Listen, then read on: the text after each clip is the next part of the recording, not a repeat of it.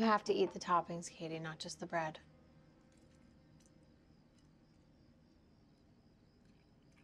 You just did the one thing I asked you not to do. Research shows that if you force a child to eat vegetables, then they'll be less likely to choose those foods as adults. Is that so? Yes. Experts say the preferred method is to give your child the choice. It's called the division of responsibility. So we need to talk about school. Can I bring Megan? Cady, you know that's not possible. Then I'm not going. Oh, come on, Cady. Hey, I'm sorry. Let's just talk about it. Hey, hey, hey. Let me go. Whoa. Hey, what's going on? Hey, Cady. Go. What are you doing? Stop it. Cady, calm down. Let her go. Megan, turn off.